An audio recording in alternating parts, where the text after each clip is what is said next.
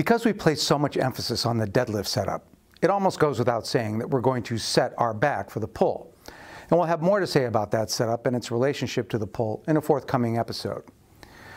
But the deadlift is unique. It doesn't ever come up until it comes up during the lift. This sets it apart from the squat, press, and bench, all of which get lifted before the first rep of the set. What's that, you say? What in the world are you talking about, Sully? Are you daft? How does the bar get lifted before the first rep? Why, during the 0th rep, of course.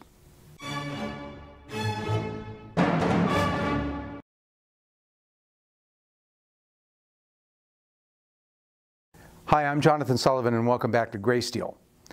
The 0th rep is the rep before the first rep, and it's a thing. It's the special rep that brings the bar out of the hooks. And it's a damn important rep, the rep that lays the groundwork for the entire set. Those of you who train with me have all, at one time or another, muttered to yourself something like, if he says chest up, or pinch and tuck, or elbows high one more time, I swear I am going to do something awful. Don't deny it. I hear things. Hey, it's okay. I forgive you. But I'm not going to shut up about these things, because they're important. These cues direct the lifter to put his biophysical affairs in order, to prepare for the next rep. And here's the thing. All of these factors tend to degrade during the set. Every rep, it gets harder to keep the elbows bunched up under the press, harder to keep that pinch and tuck and arch for the bench, and harder to keep that all-important Superman chest. All of these biophysical optimizations decay from one rep to the next, which means that there's a good chance they'll never be better or stronger than they are at the beginning of the set, which begins with that 0th rep. The implications of this reasoning are straightforward. It is during the 0th rep, when the bar is unracked, that all of these preparations must already be in place, intensively and aggressively, because that's your best chance to get them right. If you unrack the bar for the squat with a Quasimodo back and loose shoulders and an empty chest, don't expect to get into a stellar thoracic extension with work set weight precariously loaded on a squishy upper back.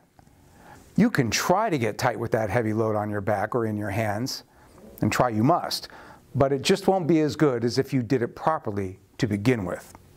When you get under the bar to squat, you must set that bar hard in the right place.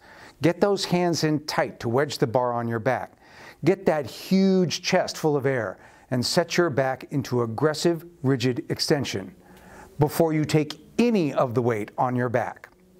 When that 0th rep comes out of the hooks, you have to be as tight and big-chested and intense as if you were about to set a world record. When you take the bench out of the hooks for the 0th rep, you already have your stance locked down, leg drive already pushing your upper back hard into the bench, chest already full of air, your pinch and tuck already lined up. You'll complete it when the bar is over the shoulder joints. When you unrack a press for the 0th rep, you already have a Superman chest, elbows in front, thorax full of air, back already ramrod, arms already bunched up tight under the bar. Because you'll never have a better chance to get these things locked down until the next set. It may not go in the log, it may not be part of the program, and it may not count to most people watching. But the 0th rep should count to you, because in many ways, it's the most important rep of the entire set. Give it the corresponding respect. Next time, we'll talk about the omega rep, when we rack the bar. Yeah, that's important too. Thanks for watching. Until next time, stay strong and stay healthy.